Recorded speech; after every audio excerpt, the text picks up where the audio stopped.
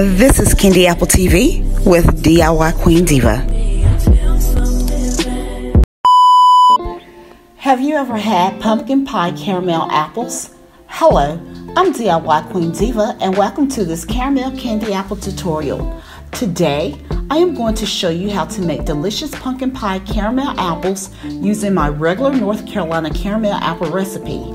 First, start by making the regular North Carolina caramel apple recipe by combining 2 sticks of melted sea salted butter. If you do not have sea salted butter, you can just use regular salted butter or unsalted butter.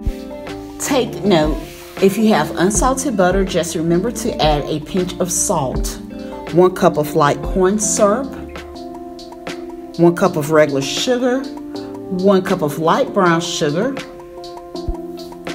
1 cup of sweetened condensed milk. Add that to the pot as well.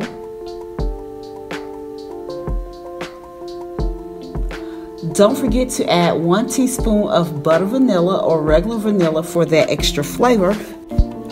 To turn your regular caramel apples into pumpkin pie caramel apples, we will be using Torani pumpkin pie syrup. Add a splash of this delicious syrup to your caramel mixture. Next, stir all the ingredients together and let it cook on the stove, continuously stirring until your caramel is ready. You will know it's ready when your candy thermometer reaches 235 degrees. Then take it off the stove. Your caramel should be looking like this at 10 minutes. It should be boiling. Now your caramel should be looking like this at 15 minutes. The color should be turning a darker tannish brown color. Now your caramel is ready. Take it off the stove. Add a pinch of pumpkin spice. I had forgot to add this when I was adding all the ingredients, so you can add this at the beginning, just a pinch. Once your caramel is done, you will test the thickness of your caramel. If the caramel looks too thin, let it cool off until you get the desired thickness. This is not what I want. The caramel is too thin, so I will just let the caramel sit until it gets a little thicker. So the more you cool off your caramel, the thicker your caramel will be, but you do not want to let it cool off too long. So I am testing it now. Okay, this is my desired thickness that I am looking for. You can now dip your apples in and coat them with the rich and flavorful pumpkin pie caramel. Let them cool and enjoy the perfect combination of caramel and pumpkin pie in one apple.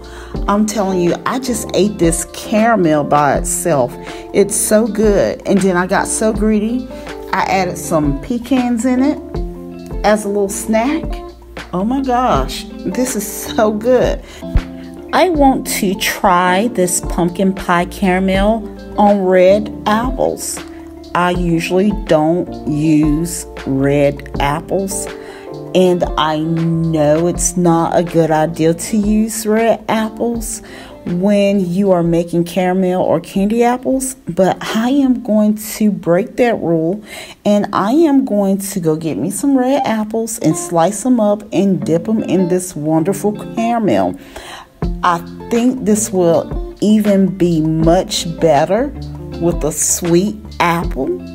Oh my goodness.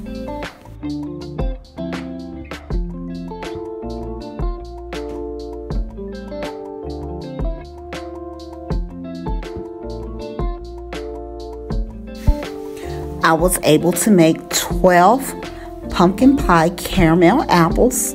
I used the apples from Walmart in a bag, so I was able to make 12 with this recipe.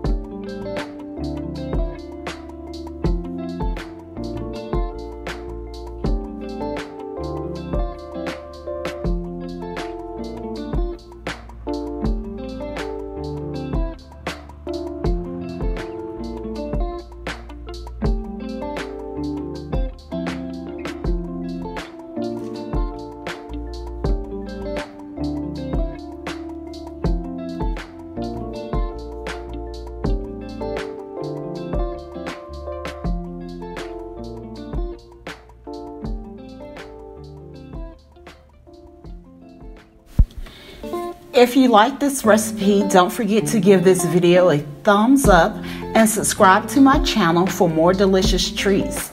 Make sure you stay tuned to watch my next tutorials coming up right here on Candy Apple TV. I'll see you in a few seconds over in my next video.